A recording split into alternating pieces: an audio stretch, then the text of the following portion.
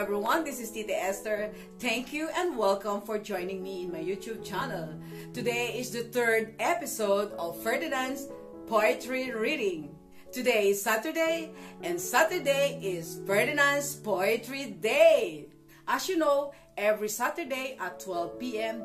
we are uploading 2 new poems from the selections of Ferdinand's poetry.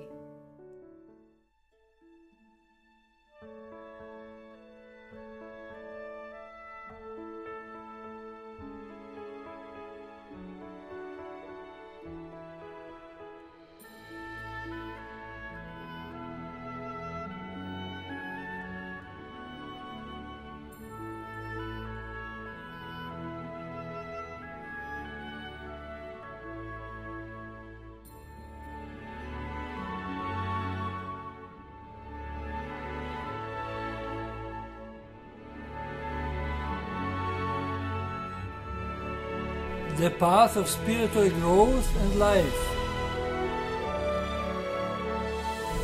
I am trying to understand what is behind and write about it.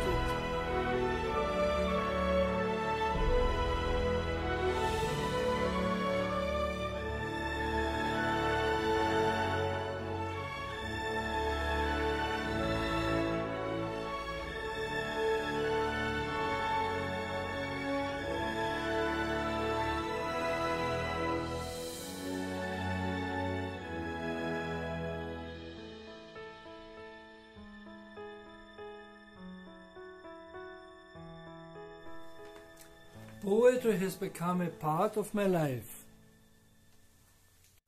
It was really a very nice weather this week. In Felden it was foggy and cold, but up in the mountain it's really warm and sunshine. So Ferdinand, what was your highlight this week? I went to a lake nearby with my wife Merle and we counted ducks. Really? And how many ducks were there? 125. That was really interesting. So Ferdy, what poems are we going to read today? Today we are going to read the first poem. Is what you are going to read is The Secrets of the Universe. Yes. It is about the way of life which we go. Life sometimes is full of twists and turns, surprises and unexpected moments. It reminds me of the Bible, which says God works in mysterious ways, yes, because exactly, life sometimes is mysterious. So I set my mind to it, and the first poem is about this. And the second poem is about autumn, about the colors of autumn and the light of autumn, because I wanted to write a poem about each season, and this is now we're living in the autumn. Yes. Now this is I'm going to read a poem about autumn. The Secret of the Universe by Ferdinand Blaschke. Some of the secrets of the universe are hidden in a box of treasure, which we are supposed to look for in our life. Sometimes the path of our search is full of sunshine, very clear and bright.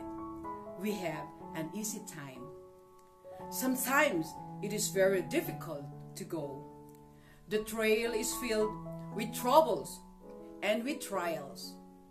We have to sweat and work it out so that we can receive a spark of light.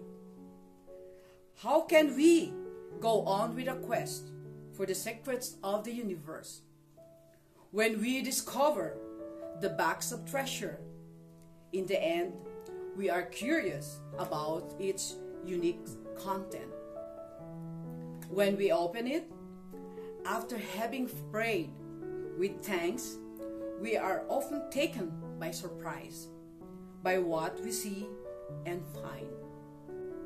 A map with a path to our heart, a picture of our eternal mate, a message of heaven and of God, hints how to walk that road, and the date when we end our time on earth to start our way into eternal life.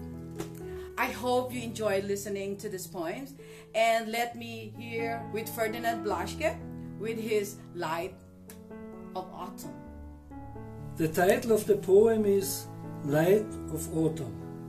Auf Deutsch Licht des Herbstes. O du schöner Tag des Herbstes, der du ruhest in der Stille, deines Lichtes, das du wirfst auf die bunte Blätterwelt, die in Rot, Orange und Gelb dich widerspiegelt.